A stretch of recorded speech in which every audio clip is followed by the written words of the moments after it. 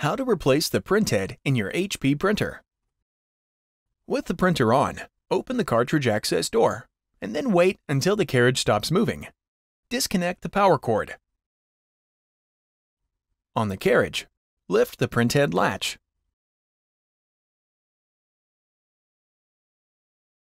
Holding the printhead by its sides, lift it up and out of the printer. And then set it aside. Open a new printhead from its package. Holding the printhead by its sides, insert it into the printer, and then lower the printhead latch. Remove the cartridges from the old printhead and then reinstall them into the new printhead by matching the color on the cartridge with the color on the printhead. Reinstall the ink cartridges.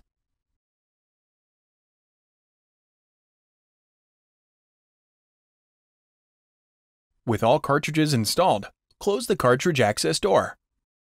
Reconnect the power cord, and the printer turns on automatically. If it does not, turn on the printer.